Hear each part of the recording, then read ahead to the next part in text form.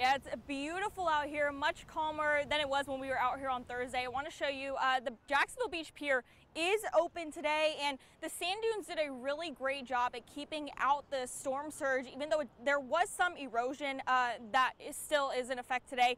And you might see a lot of people out here enjoying the beach, but there's still a lot of safety concerns that you should be aware of. The Jacksonville Beach Ocean Rescue says it's spent the weekend pulling a lot of debris from the beach and the water that is dangerous not only to swimmers, but a lot of people walking on the sand.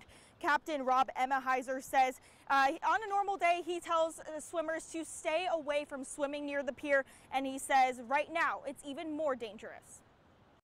A lot of sand that was removed by the hurricane exposed a lot of debris, steel and concrete debris from the construction. So we pulled a large bundle of pier pilings from someone's dock, probably 15-foot pilings, a foot diameter, strapped together. We got steel fence posts, lots of wood, lots of stuff from Atlantic Beach and Neptune Beach.